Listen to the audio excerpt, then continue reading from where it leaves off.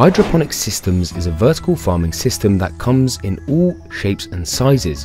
Whether you are looking to let up a vertical farm in your home or build the next great commercial vertical farm, hydroponic farming may have the answer. Today's hydroponic farms are heavily integrated with tech.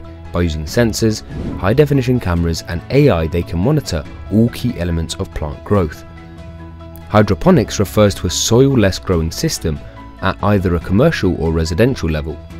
These systems help plants grow by providing water and nutrients through a non-soil growing medium. This video, as with all videos on our channel, is made possible by the generous support of our channel members and Patreon supporters. For exclusive content and early access to videos and other cool perks, consider joining on either of these platforms. Hydroponics removes the barriers between the plant and its nutrients. This provides the roots with direct access to water, oxygen and nutrients that it needs to grow and survive. Because there's no soil, there is also no need for harmful pesticides or chemicals. There's also a lower risk of plant disease or exposure to external elements. Very impressive! There are three main hydroponic farm systems in use today: nutrient film, ebb and flow, and wick. So number one, nutrient film. Nutrient film has quickly become the most common type of hydroponic system in use today.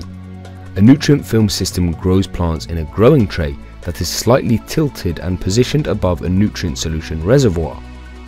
Water, usually with additional nutrients, is pumped from the reservoir into the growing trays.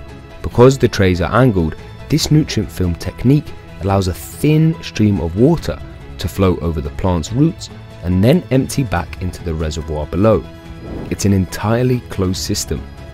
The constant flow of nutrients and water helps increase nutrient absorption and ensures all the essential minerals they need are absorbed. By having the roots of the plant exposed, it also increases the oxygen levels around the roots, which can lead to a healthier plant. Number two, ebb and flow. In ebb and flow hydroponic systems, rather than having a continuous stream of water flowing over the roots, the plant roots are flooded with the nutrient water mixture. The water is continuously emptied back into the reservoir to be reused. The ebb and flow system is one of the simplest hydroponic systems to set up and use. The ebb and flow system costs are usually much lower when compared to many other substrate systems because it doesn't require any high-tech, expensive components. Thank goodness. Another advantage is that many different types of growing media, such as expanded clay pellets, perlite and rock wool, can be used.